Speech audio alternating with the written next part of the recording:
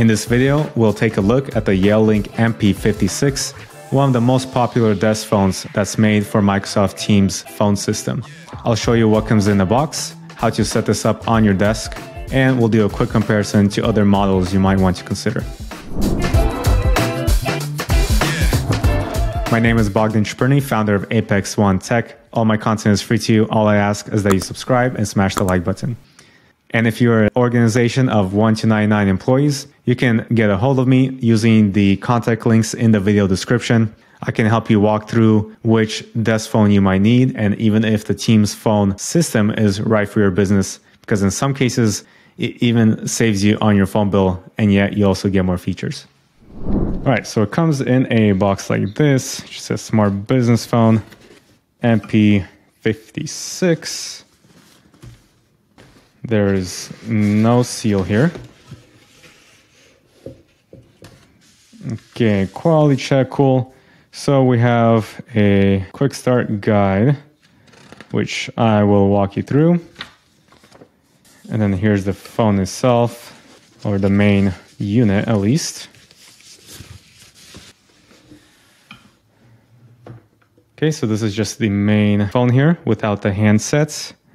So you have your two RJ45 ports here and RJ9. So that's for the actual handsets and headsets, internet PC and power adapter, USB type A, 5V, and I'll show you that later how to connect it all. These are of course just your buttons. You got your Teams button. So we do have the Ethernet cable, the handset cable, the actual handset here, and this is the desk phone stand. Okay, so this is the actual handset, and it just has the RJ9 port here.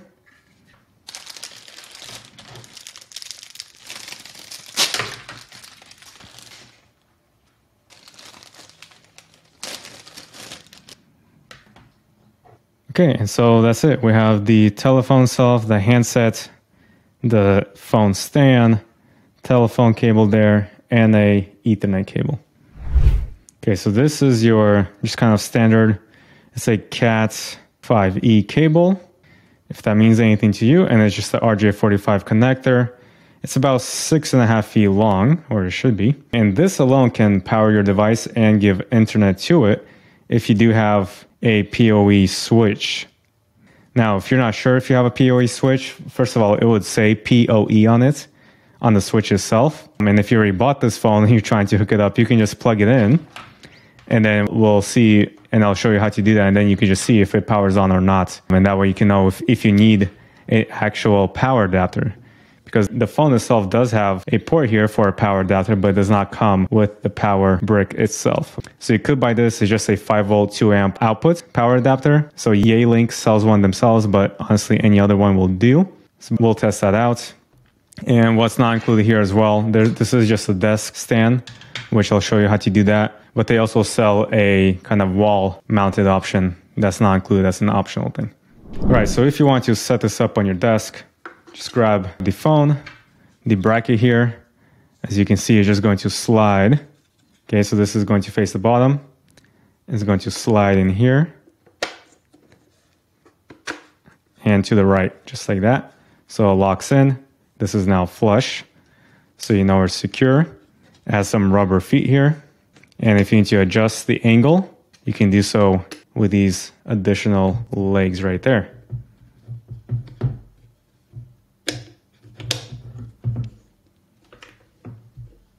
Okay, then next you connect the handset.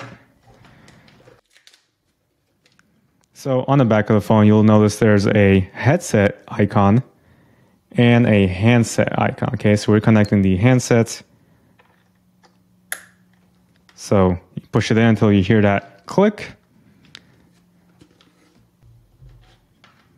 And then the other side, of course, goes into the handset itself.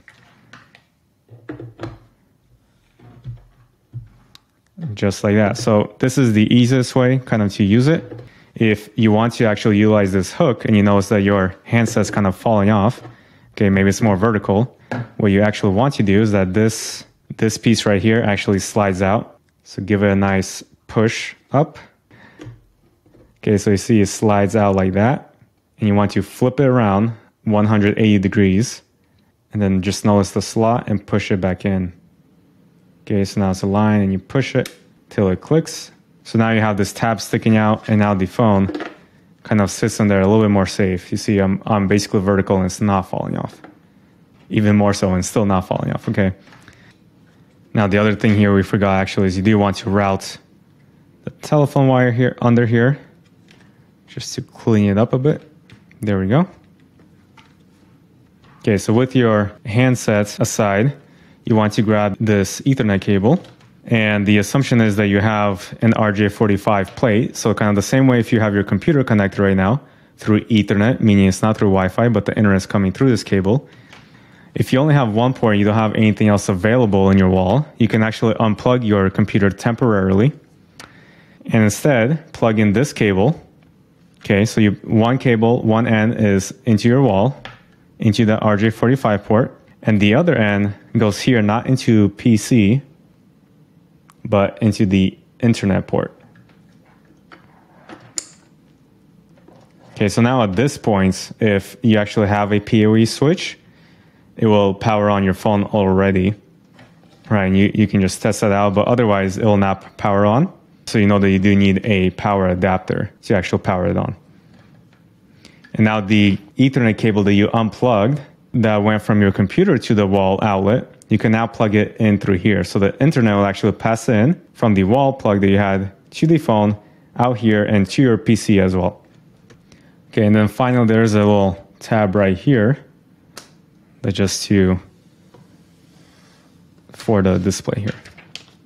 It is a touchscreen display, 7-inch across. One thing I should point out here is that you don't have to unplug your PC, okay? So if you have more Ethernet ports in your wall outlet next to your desk, then you can, you don't have to feed your PC through here. You can just leave it plugged in where it was and just power on your phone like this.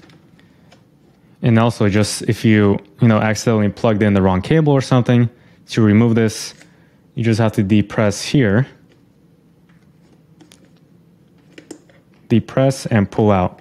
Okay, so you're just depressing on this and you just yank it out.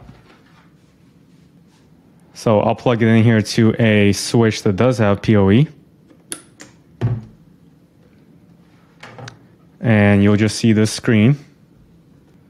Okay, so it lights up. It's going to take a minute or two for this to boot up.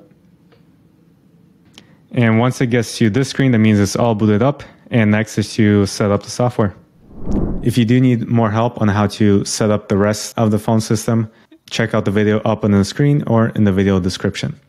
Now, to compare the MP56 to other Teams devices that you can get, and these are specifically from Yealink, because they're kind of known to work best with Microsoft Teams, okay? At least for the personal devices. So we looked at the MP56, which is right here. So there's these other ones, and I'll have this linked for you that you can take a look at. This MP59, it's versatile. It's the most expensive, like more than $500, but it can be used as a device on its own, or you can kind of set up a impromptu meeting with it as well.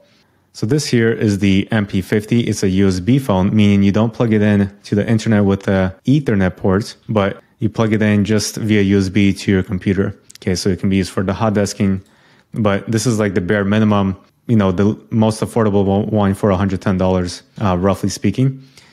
And if someone really needs a handset, they don't want to use the Teams app for their calls or their own smartphone, then this is the most inexpensive one you can get. And then we have the MP54. In short, if you really want this and you want one that connects through internet with Ethernet jack, you can get this. Otherwise, really, it's the MP56 that you want that has a full 7-inch screen. You can see your contacts, much easier to see voicemails and things like that rather than this smaller screen here. There's also the MP58 for Microsoft Teams. So you see it's very similar to this one in terms of screen size. It just, it has flexibility to the screen, which is nicer, sits a little taller. And there's also a version here. So this is the MP58. That was about $355. This is $410. And this one, you can also find one with a wireless handset. Some people think they want this because their current analog phone, it has a wireless handset. But as you use this phone system, you'll notice that you'll most likely will just use it on the computer. And if you really need to step away, it's most likely just take your smartphone using the Teams app. Okay, and lastly, like I mentioned, there is the MP59. Again, this, right, starts at 550, larger screen. This is like, if you really want to be independent of the computer in a sense, right? This has a camera, you can even do video calls here. Obviously, if someone's screen sharing, this is not the best size to see what they're showing you on their screen. But it's also an option, right? It has a nice speaker here, and it can be used for a huddle space. Now quickly, right, if you buy these additional devices, you can set up these impromptu meeting spaces, what Microsoft also calls huddle spaces. These are just the other devices you might need to purchase. Hit the like button and subscribe if you learned something new. And if you need further help on how to set up a complete Microsoft Teams business phone system, please reach out using the contact links in the video description. And of course, if you have general questions, post in the comments section below. Thanks for watching. Take care.